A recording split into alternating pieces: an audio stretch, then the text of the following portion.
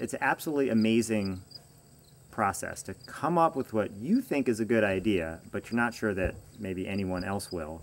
Put up a website about it and not just have people spend $30 on your product or want to be on your email list, but change their whole life, sell their house, uproot themselves, and come and move to it and live it.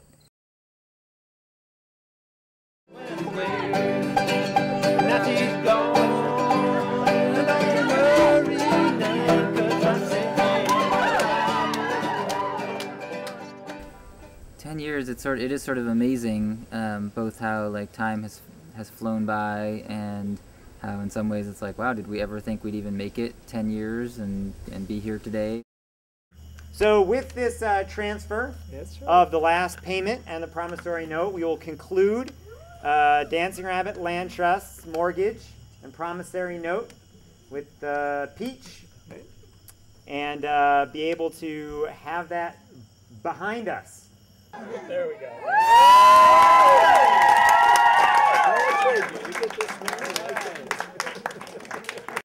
Well, when we bought our land in 1997, there weren't any houses on it. So any house that we have now has been built by the hard work and sweat of the rabbits here. And of course, we built quite a bit of them. And it's been great to see that growth. So yeah, so then in spring of '98, we decided, we just bought the land in October '97, so it was our first building season. We had the guts, we had the willpower, we had the motivation, and we had Tom.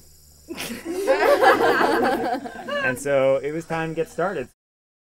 I feel like Dancing Rabbit is like on the right track. Like, I don't feel like we need to shift gears or change directions or like anything like that. I feel if anything we need to just sort of like expand what we're doing, like keep on doing it, and like if anything expand the like outreach part of things and the like telling the world and sharing our ideas. And so I have renewed enthusiasm to try and take more of my time and focus it on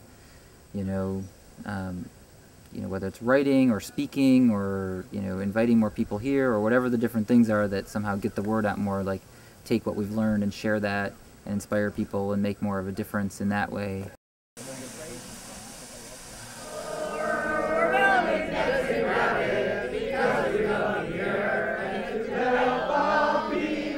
Recognize its worth, but you know that this is true. We couldn't do it without you. We're so glad that you're helping build our dream.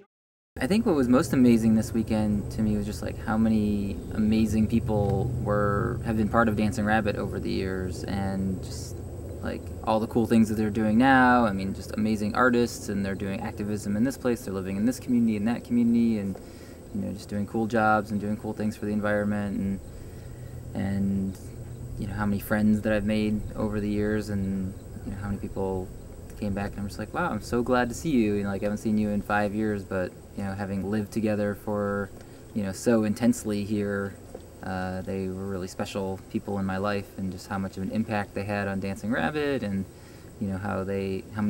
how many people helped shape and form and guide and create what Dancing Rabbit is now. Come back to Rutledge. It's just not the same since you went away before you lose your sunset.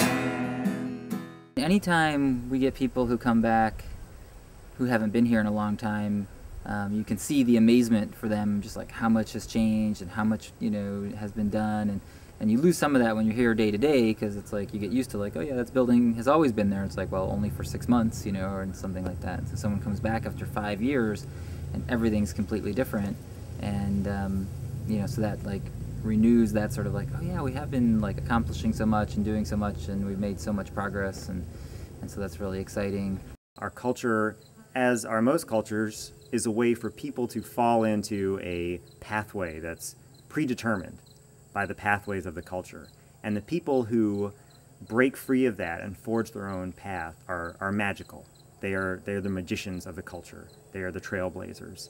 And it's important that people at Dancing Rabbit not forget how special they are and how much what they're doing resonates with the people who want to do something ecological and hear about this.